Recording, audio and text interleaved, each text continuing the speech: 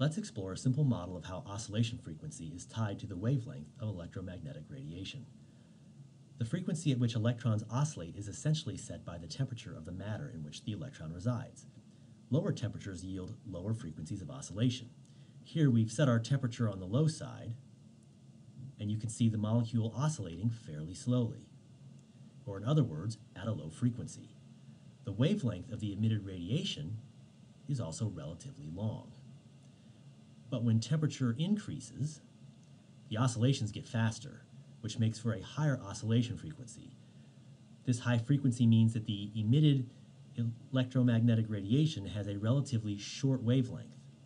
For comparison again, we can decrease our temperature to watch the oscillation frequency slow and the wavelength of the emitted radiation increase.